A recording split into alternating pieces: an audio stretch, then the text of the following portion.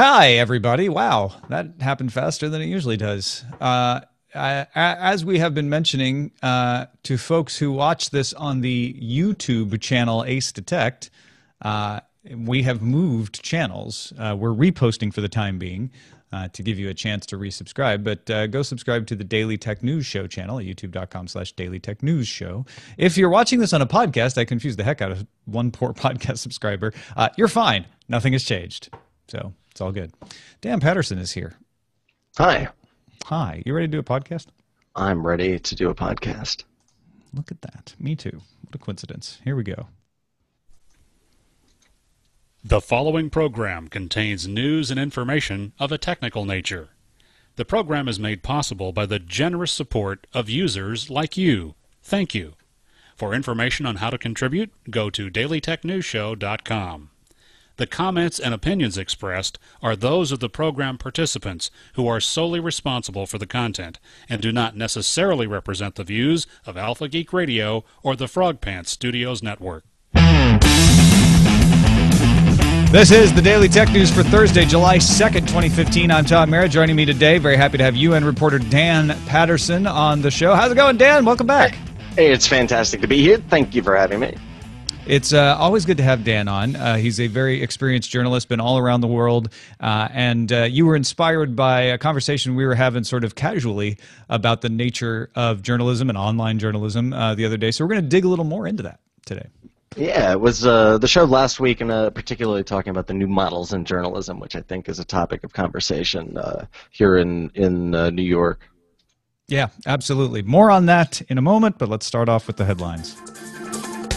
Microsoft gave us more details on the rollout of Windows 10 in a blog post from Terry Myerson today.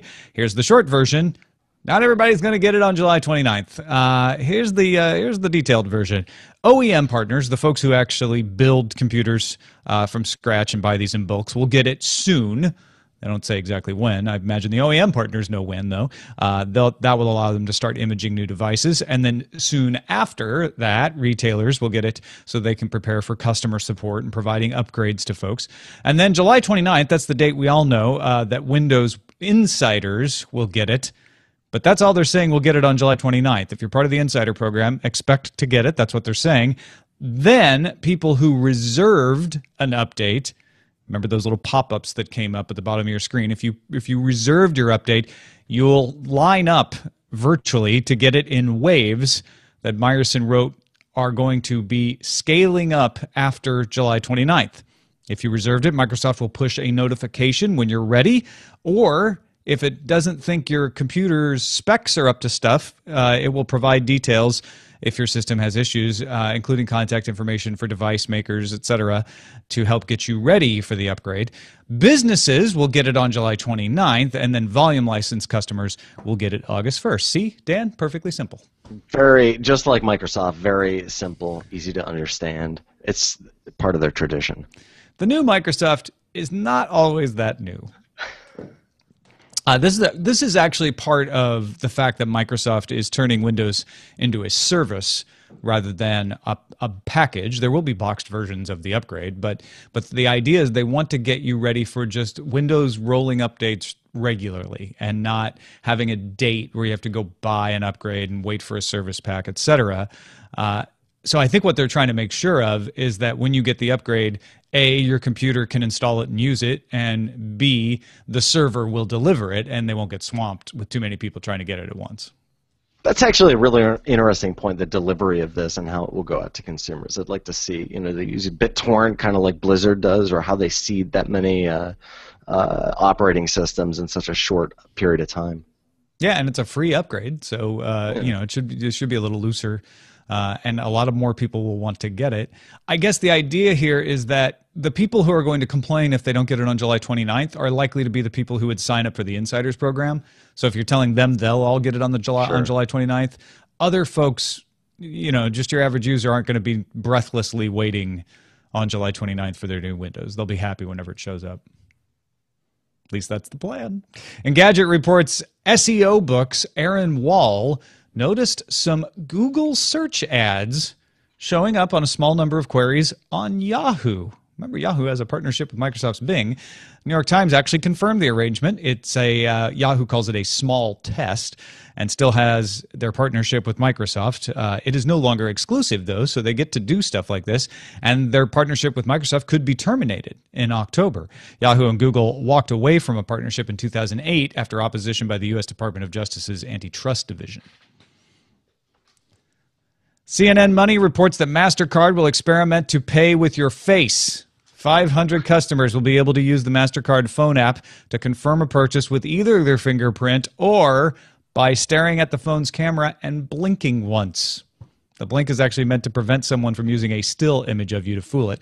MasterCard has partnered with most of the major smartphone companies, including Apple, Google, BlackBerry, and Samsung, and they're working on deals with the banks that issue the credit cards to allow this. If you were lucky enough to be one of the 500, Dan, would you like to pay with your face?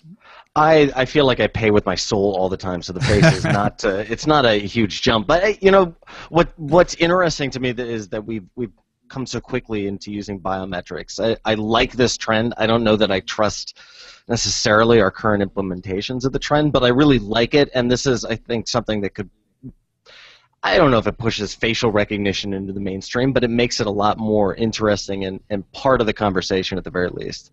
Yeah, and the idea is to try to find something that will replace the insecure PIN and password, etc. Yeah. I know there's at least 6 of you out there thinking, I'll make an animated GIF that has a blink, and then I'll be able to fool it. Or 3D print my face. Yeah, exactly, with some little blink mechanisms inside. Rhino Security Labs founder Benjamin Caudle has developed a hardware proxy that lets users' IP addresses appear to be up to 2.5 miles away, according to Motherboard. The Proxy Ham is what it's called. It's a Raspberry Pi Wi-Fi card and 3 Wi-Fi antennas stuffed into a cardboard box. One antenna connects to a public Wi-Fi network, and the other 2 transmit and receive to the user, who's located a few miles away, at least a mile away. The idea is to plug it into a hidden corner of a place with public Wi-Fi, maybe a library, maybe a coffee shop. That way the user's IP address is located away from them, and they won't even be nearby if someone shows up to find them. And Dan, you've been in situations where there are people whose lives could depend on this sort of thing. Well, and just being generally aware of what networks you're touching. We often don't think about this, but being aware of the networks that we touch, and then the ability to triangulate your location, and generally your identity from just your IP address is pretty incredible. So this is a really, really neat idea. I wonder about the implementation of this. I certainly can see the consumer and the B2B interest, but I always think about security and personal identifiable information when it comes to stuff like this. Yeah, and so the idea is that you hide it in a corner. So if somebody uncovers it and unplugs it, then it's not going to work for you anymore. You got to make sure it's well hidden. And the other thing is that just because they can't find your IP address because this thing is obfuscating it doesn't mean they can't find your data in other ways. So this is only one part of a program. You're going to want to use a VPN, Tor, etc. if you really want to keep yourself protected. That's so important, right? It's part of a kit, and this is interesting, but just make sure that the other parts of your kit are implemented. TechCrunch reports Xiaomi announced it has sold 34.7 million smartphones in the first half of 2015. That's up 33% over last year. If you're a fan person of Xiaomi, you can just stop listening now. It's a nice jump, but it's not on pace to hit the 100 million smartphones that CEO and co-founder Lei Jun estimated the company would sell in 2015. Xiaomi began selling phones in Brazil, or will begin, I should say, selling phones in Brazil July 7th. That will help. Second half of the year usually is a bigger sales half than the first half also. Xiaomi sold 61 million phones in 2014, for example. So they will probably beat last year's amount, but they're not seeing necessarily the hockey stick growth that they were seeing the first couple of years. It might just be market saturation. Yeah. And that's why opening up in some place like Brazil is absolutely important to making sure those numbers continue to go up, if that's what you want to do as a company. According to multiple sources talking to The Verge, Facebook has held talks with Sony Music Entertainment, Universal Music Group, and Warner Music Group about, quote, getting into music. Maybe they want to start a band. I don't know. They haven't decided exactly how they would like to get into music yet. Discussions are still in the early stages. Of course, people immediately think, wow, you got billion users there, you might want to do a music service and instant domination of the streaming music market.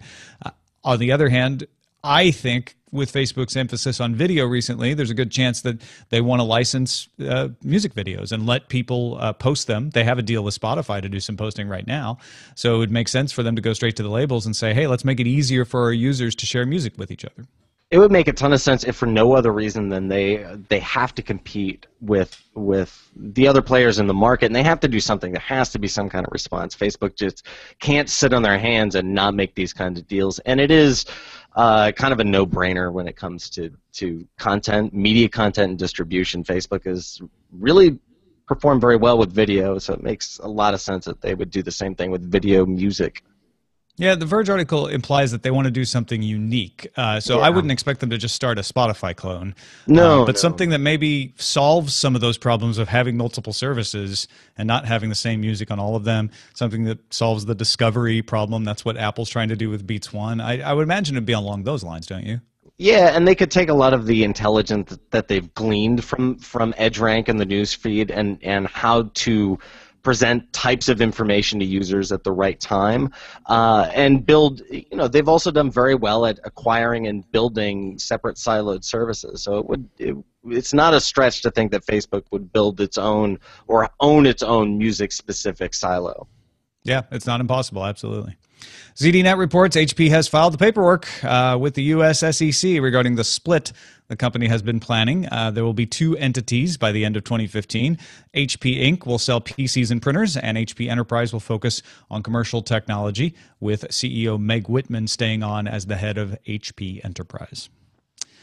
Engadget reports the United Arab Emirates National Innovation Committee, alongside Winsun Global and a few other companies, plan to use a 20-foot 3D printer to make the parts for an entire office building, including the furniture inside.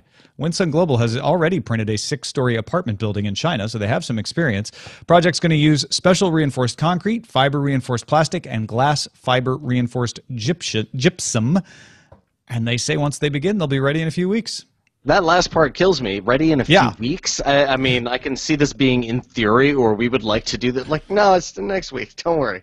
Yeah, it's 2,000 square feet footprint. I don't know how many stories it's going to be, but so it's not the largest thing, but any kind of office still building. Impressive, yeah. Yeah, absolutely.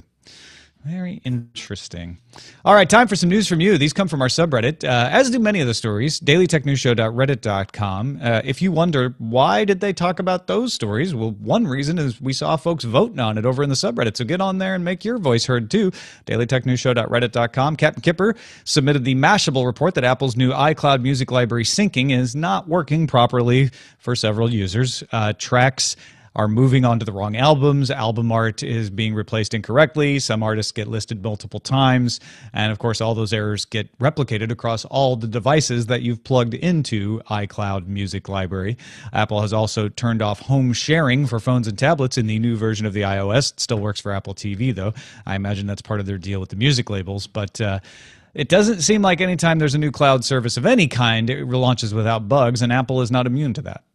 Yeah, I mean, we have to manage our expectations. I wouldn't imagine that Apple Music or any new service like this would launch without bugs. I have always been critical of the way iTunes Match works. It tries to do more than it's good at. There are other matching systems out there that err on your side more often, and Apple seems to err on it, assuming that it's right about things, which can cause some people to lose music in certain cases, which I don't like. Don't trust it.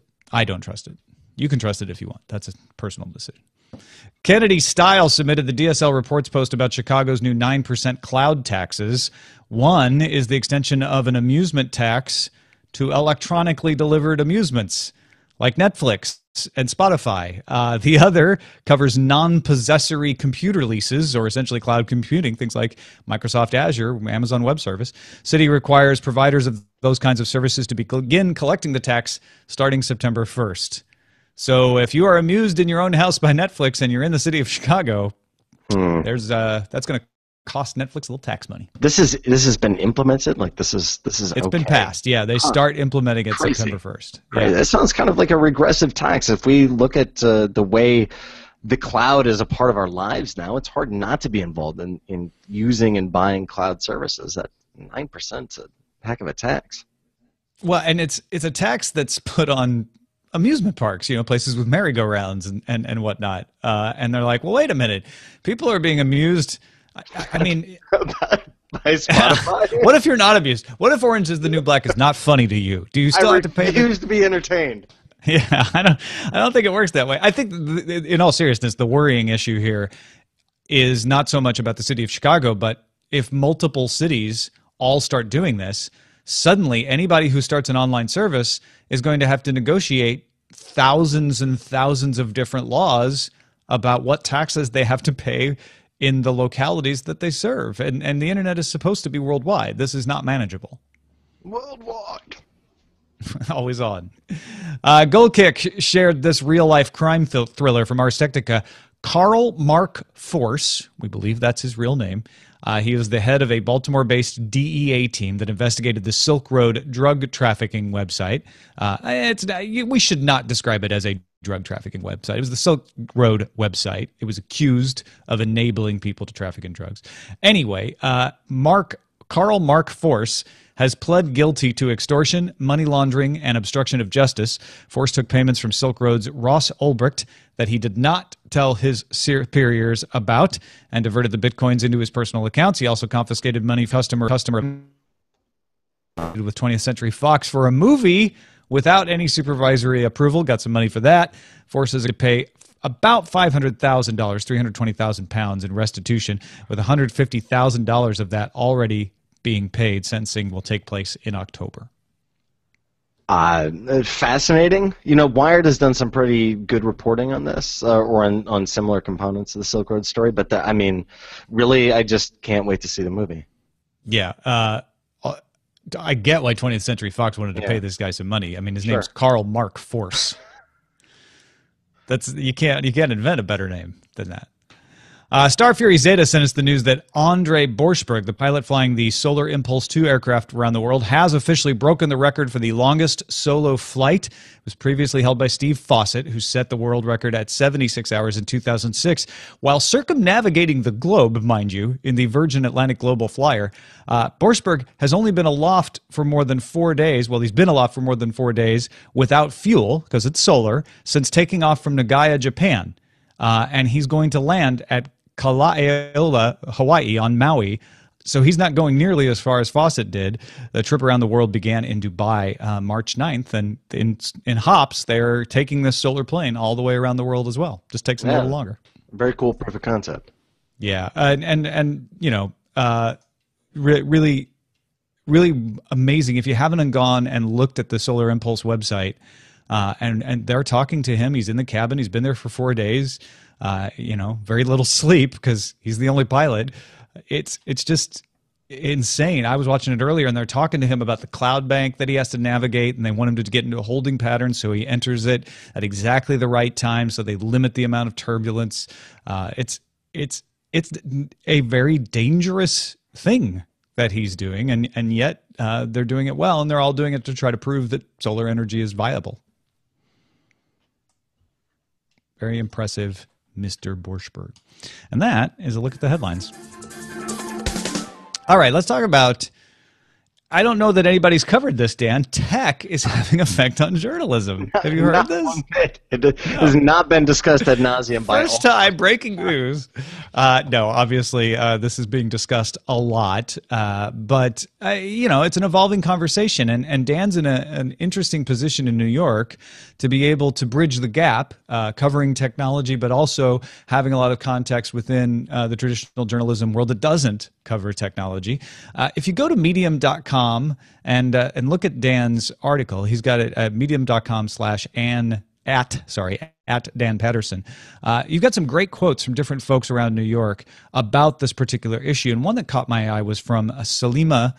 You can follow her on Twitter at Salimay, Salimay, says that there is a growing uncertainty around the journalism industry, but she says, isn't it the case for all technology-related businesses. The bad news is the increasing job insecurity and the pressure to deliver high volumes of quality journalism fast and cheap. The expectations are very high. The question is, what do you have to offer?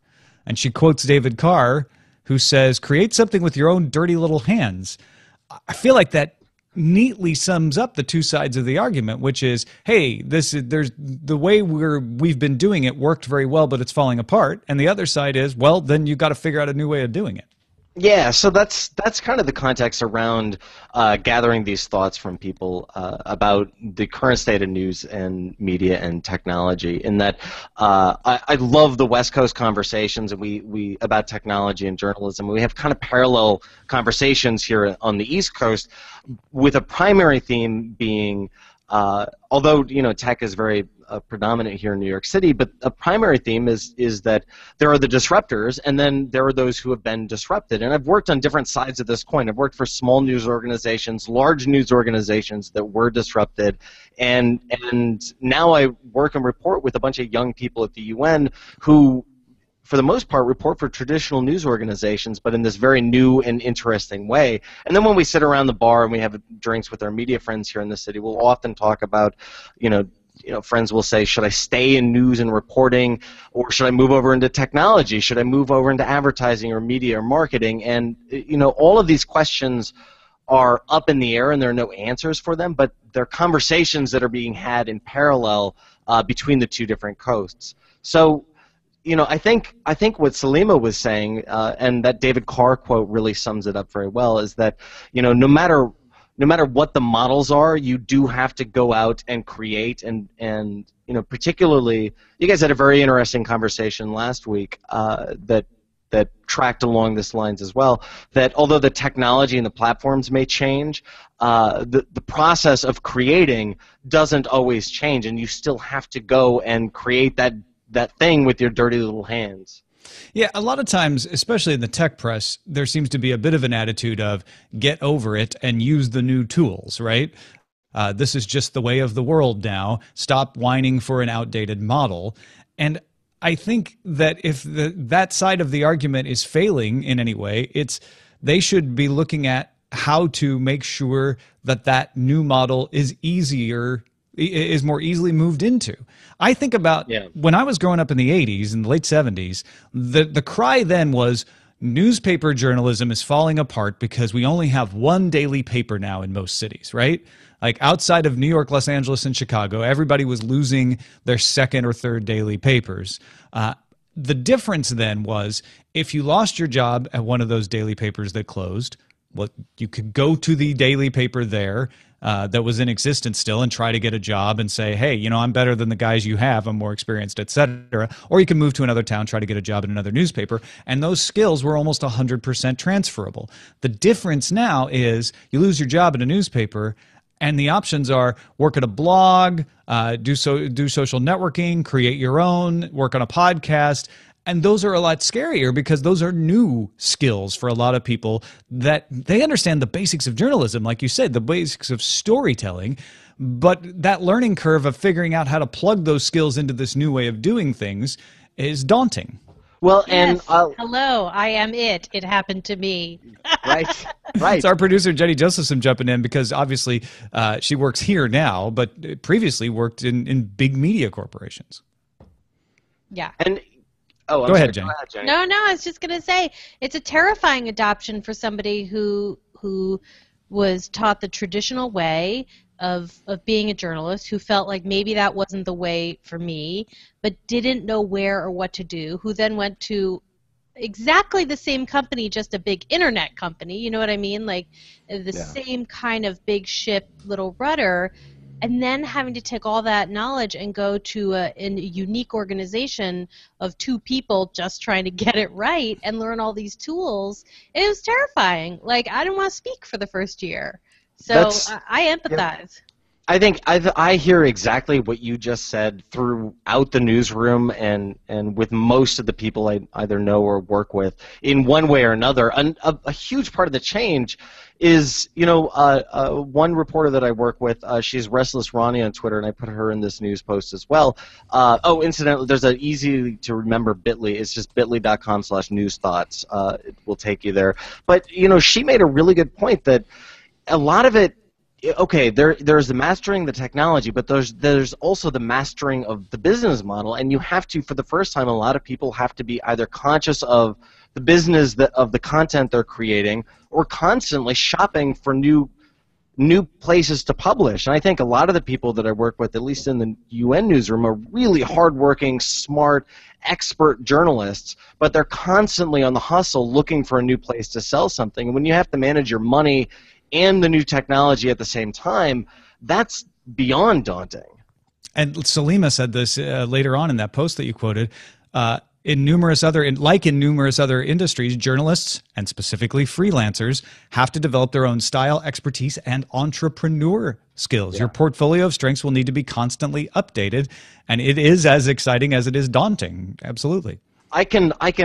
Another great example. So I was at ABC News for a number of years, and when Twitter happened, I grabbed the URL at ABC News and then promptly got yelled at by Standards and Practices and the rest of the news. This was like 2008, maybe. It was a while ago. And the older newsroom kind of scowled and said, "Oh, what are you trying to mess around with this new media?" I mean, it was really like, what are you doing messing around with this new media thing? Now they figured it out and came around, but a lot of them in the process were laid off, took different jobs, or had to adapt to things where I get technology's argument in saying, look, you have to adapt, you have to change. But when you've built your career doing something and you're really good at it, I can really understand looking at the bratty face of me or younger people and saying, who the hell are you telling me what to do? Who are you telling me to change? I know how to do this really, really well. Why do I have to change? And I'm not saying that's the right thing, but I can understand the older guard feeling that and thinking that. And I've heard that same complaint from musicians. When you talk to musicians, and some musicians are saying, you just have to get out there and connect with your fans and do more concerts and do more merch. And some musicians are saying, no, but that's not why I got into music. I don't want to be an entrepreneur. I don't want to have to worry about T-shirt sales. I just want to make music, and the old studio system makes that happen, so I want to preserve that. And that's not an excuse to preserve the old system, but you do have to countenance those arguments and take them into account. And to bring it back to journalism, when technology companies sort of dismissively say, well, you just need to learn the new stuff, that's easy to say for the technology company that has spent 10, 15 years, all of its employees just natively growing up learning to use this new stuff, versus someone who hasn't touched it. And it's frightening. And the people who could help you understand it are just telling you to go do it yourself. Pull yourself up by your bootstraps and blog. I think, and I think the excellent example is what happened in, 2008, 2009, when at first you had journalists in newsrooms that I worked in basically being like, oh, we're not allowed to tweet. We're not allowed to tweet. And then all of a sudden it was, everybody wants us to tweet.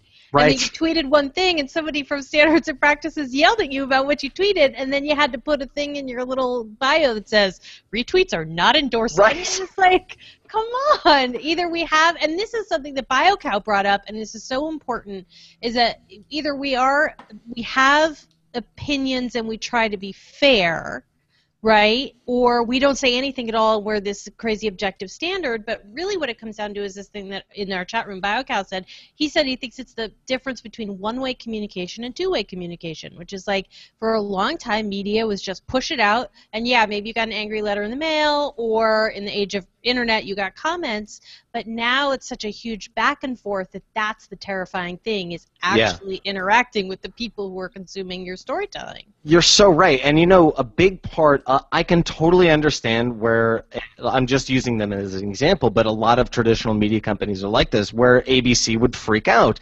It's not freak out, but have consternation and have issues. Particularly, while I was there, the president, David Weston, quit and said, I can't run a news company that is run by lawyers. And I understand that over time, news organizations, particularly the one that credentials me right now, they get sued, and they get sued for all kinds of reasons. And I understand why over time they become more and more cautious, more litigious, and they just lawyer up and say, we can't risk getting sued. We don't want some kid out there saying something stupid on the internet and getting us sued, or sex tapes.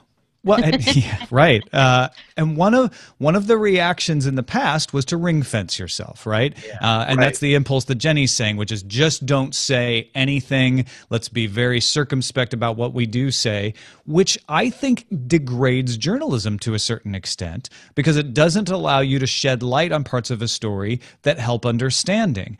What the internet is scariest for journalism is that it could improve it in that way. But in a way that can cause huge risks to have to be taken, as Dan is alluding to, or the right? loss of jobs when you don't do your job up to the standard, or you get hornswoggled, or well, even beyond that, just companies saying, "Look, we can't get away with being safe anymore because the audience will revolt, and we'll see it on Twitter, and other people will see it. But we also have to not go over the line, or we'll get sued out of existence." You're right. Our business. Oh yeah, go ahead. Go ahead. No, our business model is predicated upon doing something that may cause us to get sued at some point. Those two are at odds. And it used to be perfectly safe to offend your audience, right? Because like you said, you might get a letter, but nobody'd really see it unless you decided to print it. So there was less risk. Now there's just as much risk to go that direction as there is to go the other direction. People start to say, well, wait a minute, why aren't you reporting on this? Or why didn't you use this quote? I see this quote being used over here. There is a huge fact-checking mechanism going on, and it doesn't always work very efficiently or even fairly.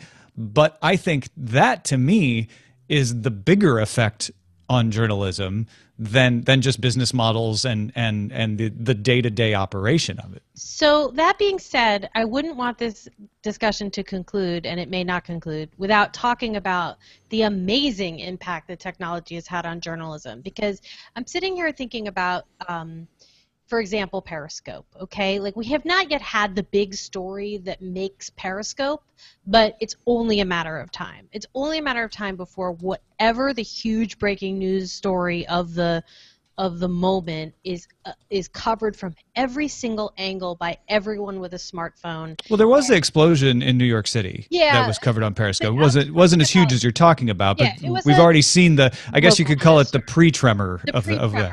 I would agree. That was like the one that wakes everybody up and makes them check their earthquake kit. But I'm talking about, like, it really missed the protests in Baltimore by a couple of weeks. That's the wild thing. And then it's going to happen. And then the other thing is, stuff like Interlude, right? The company that makes interactive videos. It's like, if there's a company, like an old media company that has 800 years of tape sitting in their archive, and you're given a way to interact with that video, like, that's an incredible opportunity. What about that? I mean, I know there's a lot of downside to this whole change, but I wouldn't want to get away with the fact that there is a huge upside if these companies are nimble enough to harness it. And it's ultimately a net positive. It's just the mechanics of getting there's collateral damage. But you're absolutely right that I think what you're saying, like, we're waiting for Periscope's Occupy moment or its Ferguson moment, where we really see the tools put to the test. But I think arguably we've seen that for quite a while. We see that now.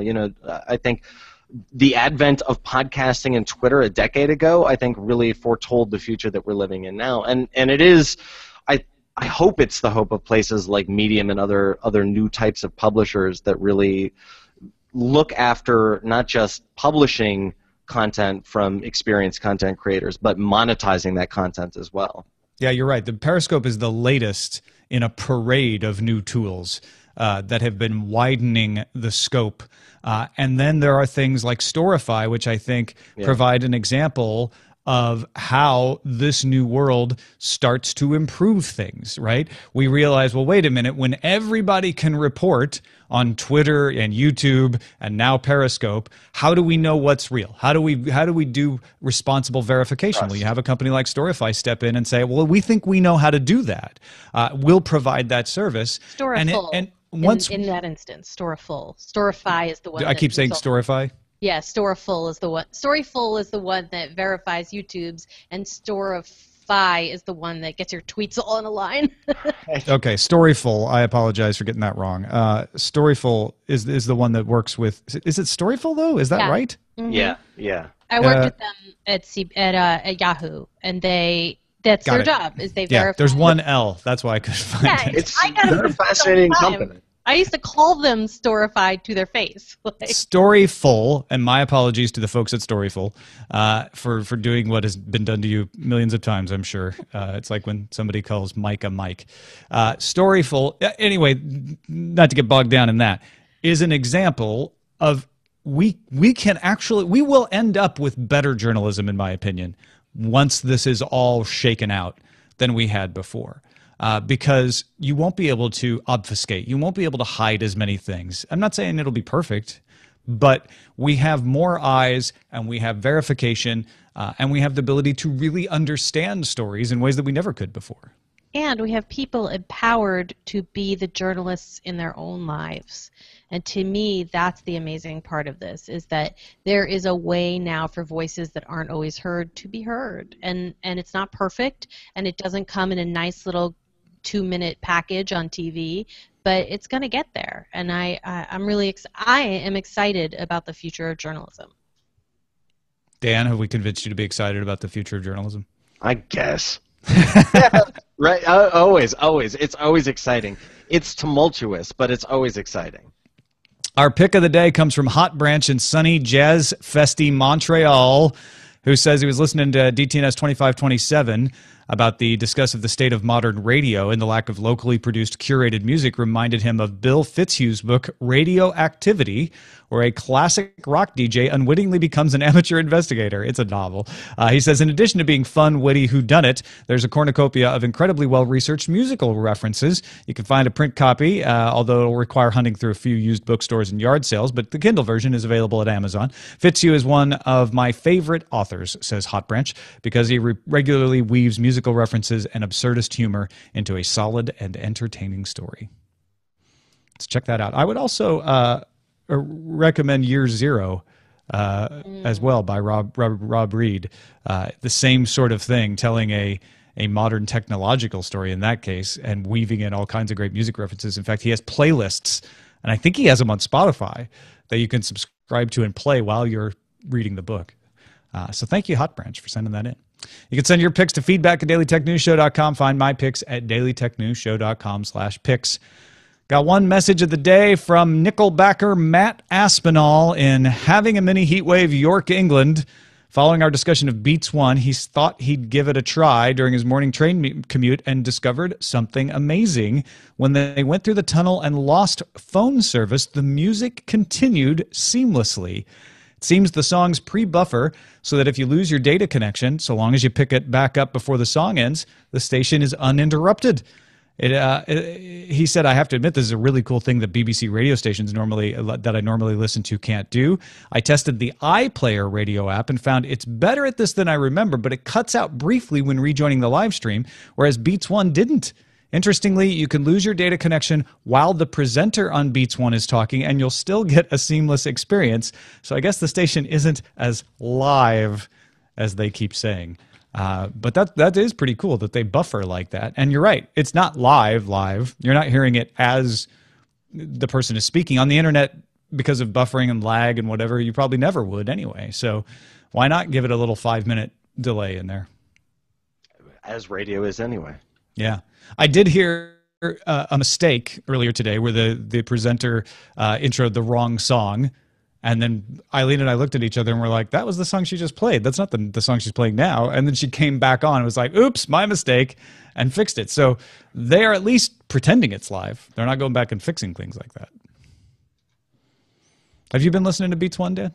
I have. I've tried almost every streaming service and been a pretty loyal RDO subscriber for the last several years. But for a number of reasons, tried Spotify and Google and now Apple Music. And I have to say, Apple Music, it's not perfect, but I'm sticking with it. I really love the live radio aspect. It reminds me of, I mean, some of the DJs are a little cheesy, but it reminds me of that connected feeling. Look, radio is not about the music itself. It's about that package of the hour or 3 hours or whatever you're spending with the DJ. And if it can be a little AOR, then it can be kind of fun and you can hear quirks, and it's about the fact that many people are consuming the same piece of culture, hopefully localized at the same time. So because of that, I dig it.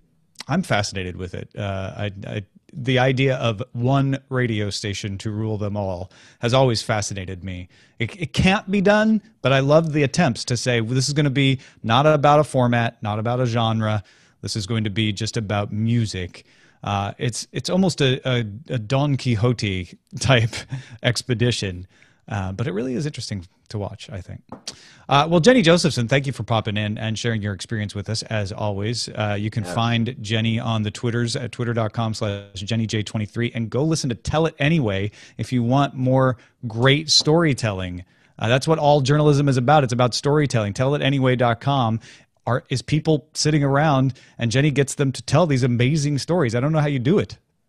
I don't know either. Every time we start, I think, oh, God, this is going to be the one that doesn't go. And people always amaze you with what they have to say.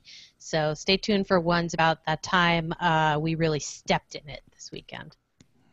Go check out Dan Patterson as well, twitter.com/Dan Patterson or danpatterson.com.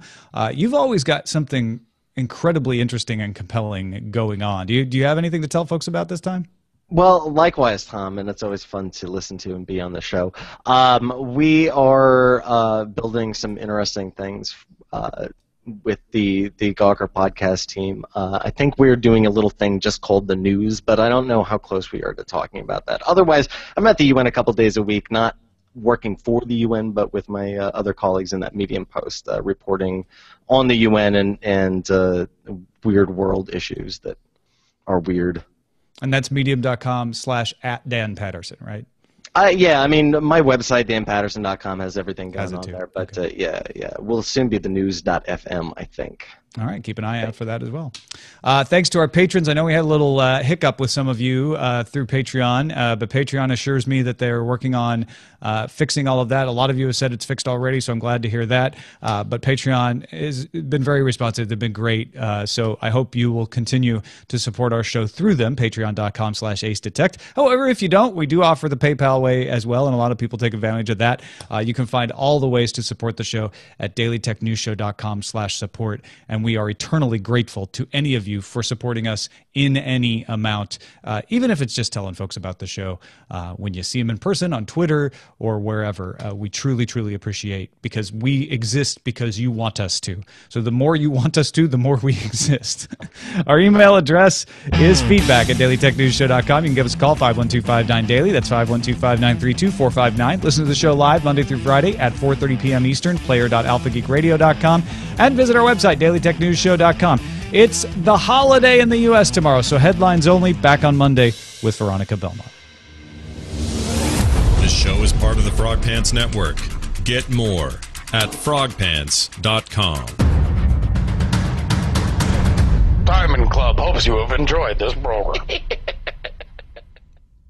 Great conversation, Excellent. Dan, as always. Thank you. Yeah. Thank you, guys. That was a lot of fun. I appreciate it. What should we call this particular episode? I'm a big fan of My Face is My Passport. Authorize me. I actually love that. Yeah. It's so great. I do also like the poetry of Tilting at Cloud Services. And then, oh my God, Flying by the Sun of Our Pants. I don't know. I think My Face is My Passport. Authorized me. One blink for yes. I like that. That's because it's the Star Trek reference. Right. Time to Facebook the music. Oh, I just got welcomed to Apple Music. Oh. Really? You're just emailing me now? I haven't gotten mine yet. I thought I was already on it. It seemed to be working.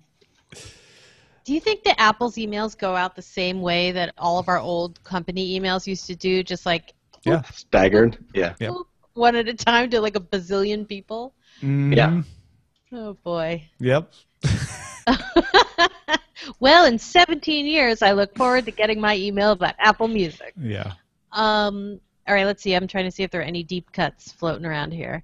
Let's see if there are any newsy one. Netflix streams one of yours to the internet. You send one of his to the tax man. That's the Chicago way. Oh, that's amazing. That's an Untouchables reference. God, that's Are you being great. amused? Am I a joke to you? Am I a joke to you? Never stop. Don't stop. Never stop. Sorry. Matt Do does I that all the amuse time. you?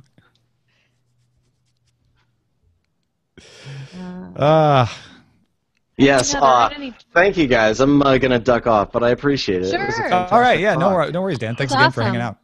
Cool. a Thanks. great show, as We'll always. see you in the future. Goodbye. Absolutely. I'm leaning towards my face is my passport.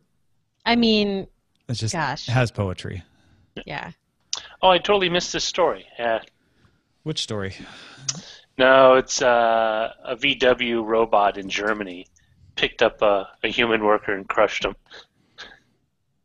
I Killing saw you. that. It's not the first time it's happened. That's not, and it seems as if apparently the worker was in an area of the factory floor he was not supposed to be in. It's very sad. I don't think it's a tech story. If you want to know the first time that someone was ever killed by a robot, it's horrible. I should do that. But yeah, I do know that because it's the same day as the anniversary of the invention of the word robot. That seems awfully planned. Sorry. Coincidence? I just thought I would throw in some nice fresh conspiracy theory there. Right, right. I don't know why. I must be optimistic about journalism because I'm not really in it anymore. I don't think if I That was makes a in huge it, difference, right? I would totally not get feel as optimistic. if you're at a paper and you're like worried about you losing your job every moment and you can tell that the people in charge don't know what they're doing and are casting about for a direction, you're going to have a very negative view of journalism right now. I totally understand that. And how I feel even about this show, and you know, you're very clear that you're doing excellent analysis, but we're not doing a lot of firsthand reporting No, because absolutely not. we're shining a light on other people's reporting. But just the ability to communicate with people, the tools that are available, make me into a huge optimist, and I feel great about it. But I don't think it feels good.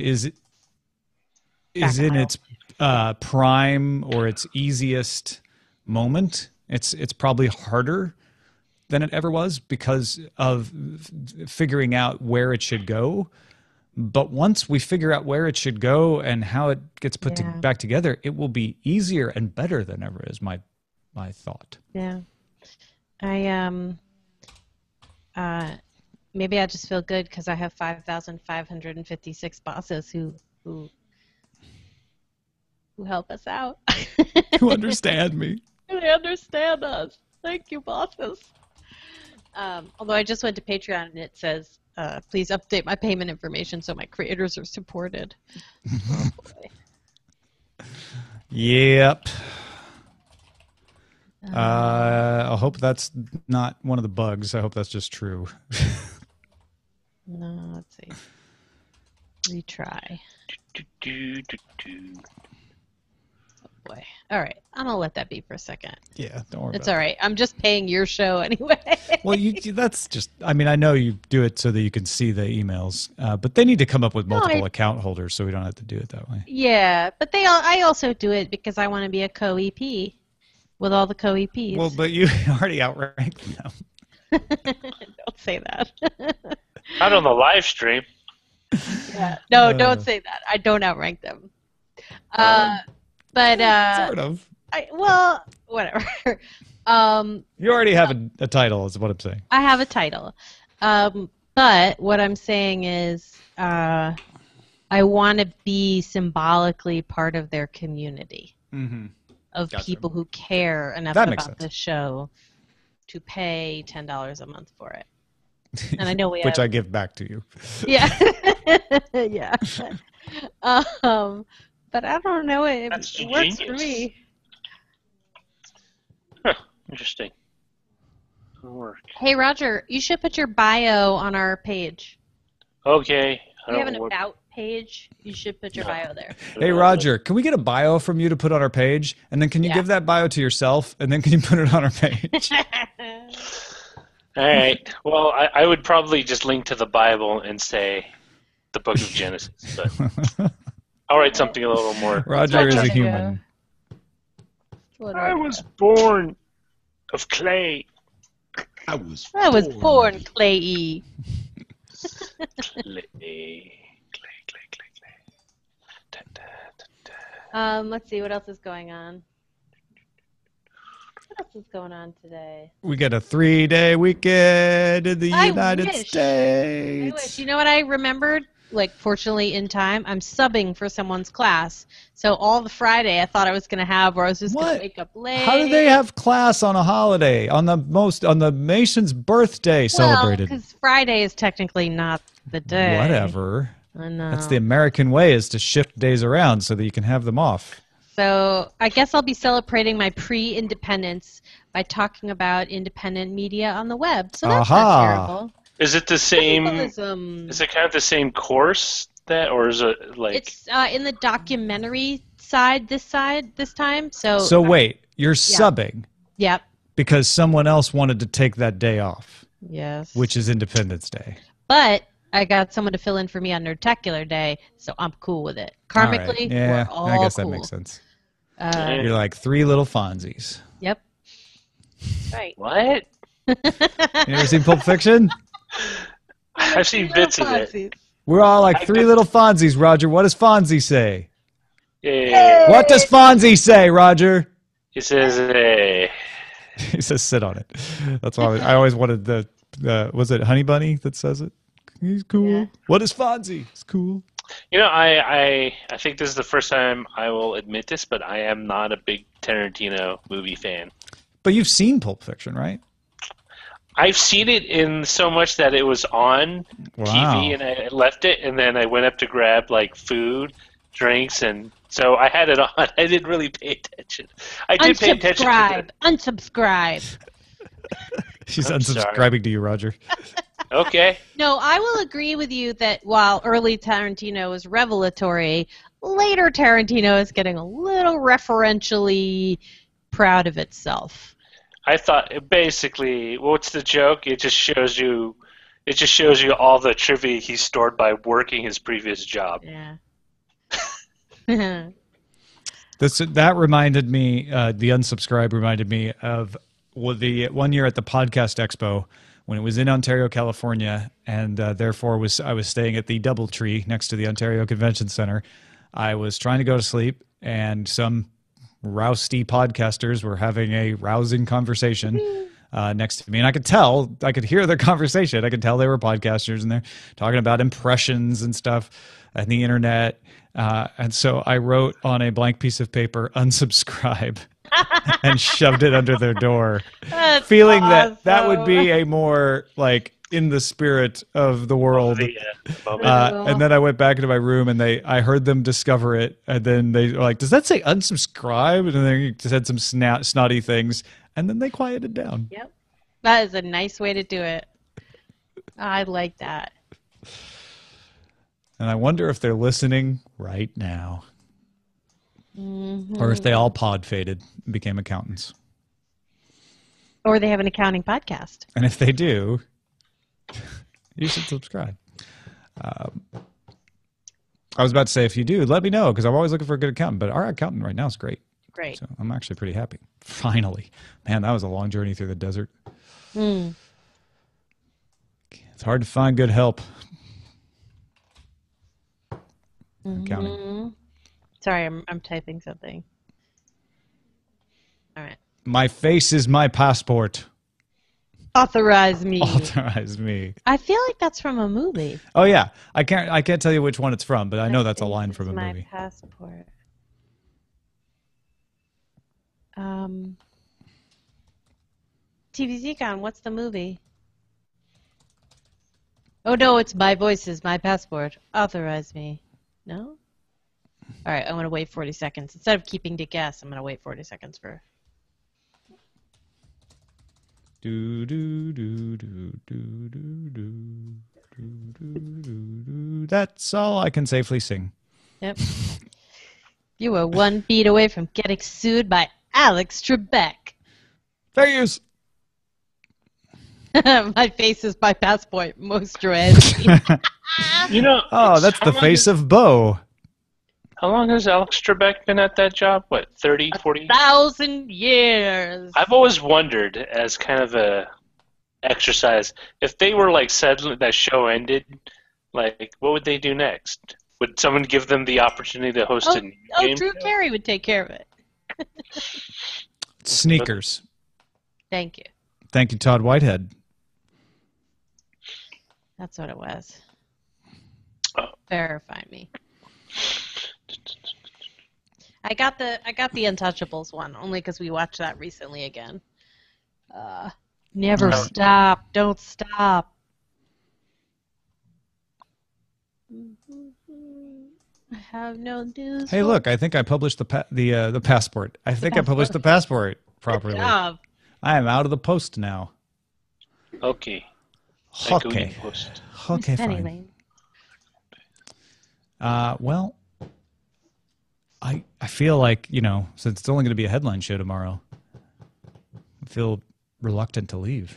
No. I'm sad.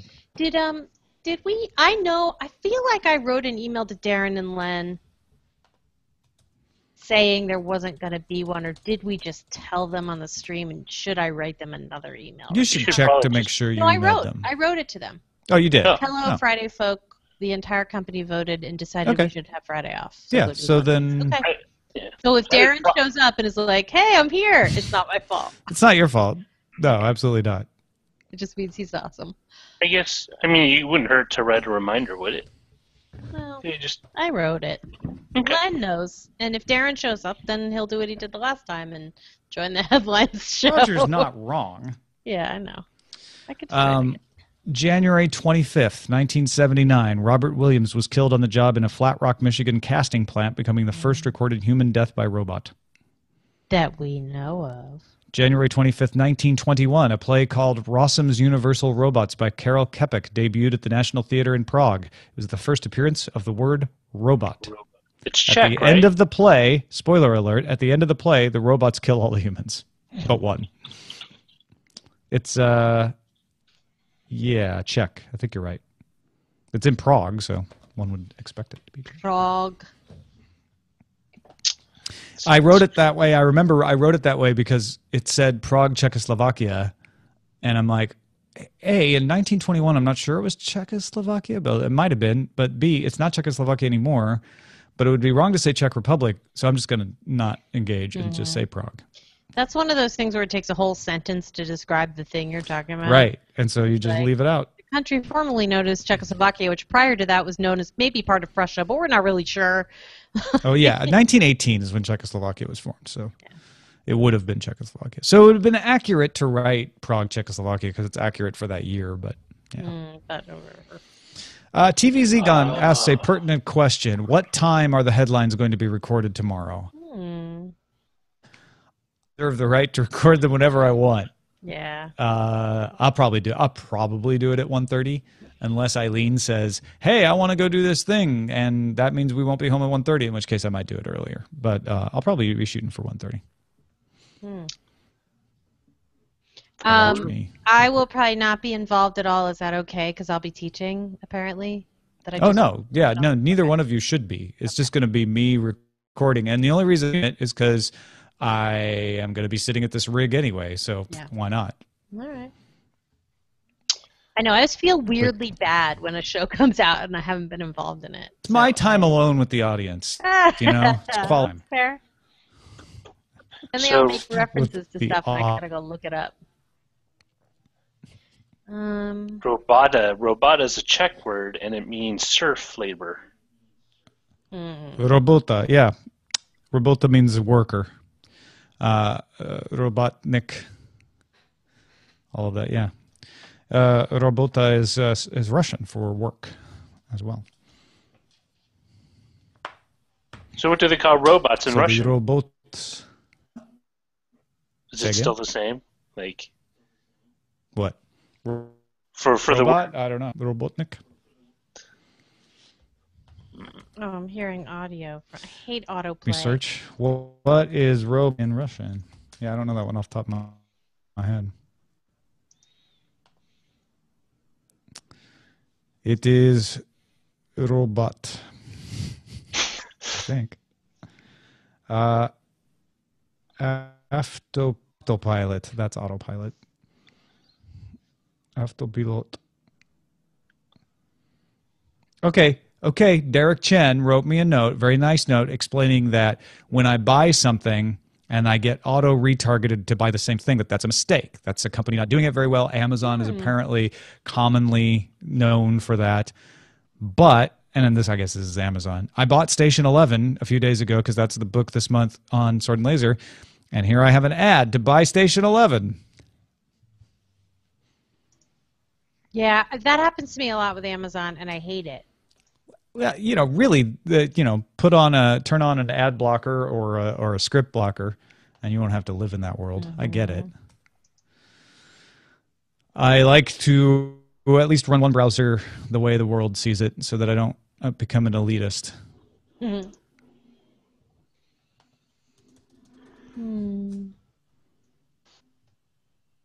Maria from Sesame Street is retiring. I know. Well deserved. Well deserved. She's been Maria since almost my whole life, since 1971. Thanks, Maria. It's a long time. My friend, the union organizer, I tweeted a really nice, sappy, like, "Oh, Maria, well-deserved retirement." My friend, the union organizer, responded to me on Twitter, is like, "Man, PBS must have a horrible retirement package." No. She had to wait that long to retire. Or maybe she thought of her audience and not for her own good. Oh, sure, Roger. Just take the side of the man. Not the man. In this case, Luis. Hey, man. Hey, you know what? It's not to be too glib about the whole thing, but one of the things I remember about unions was that one of the first organized union in America's original first act was to basically get Congress to pass the Chinese Exclusion Act. So I know it's not. So you don't like that part of the history? No, I wouldn't expect. So. But you do like a 40-hour work week, don't you? I do. I have no gripes against some. It's hit and miss. It's all. Yeah. The thing is, you can't really separate it as in a black and white. There are things change and attitudes change and things change. Well, this show is going to change, but that doesn't mean you have to change the channel. If you're watching DiamondClub.tv, for instance, stay tuned for the GizWiz show with OMG Chad and Dick DiBartolo immediately following the new Quentin Tarantino game show. Name that reference.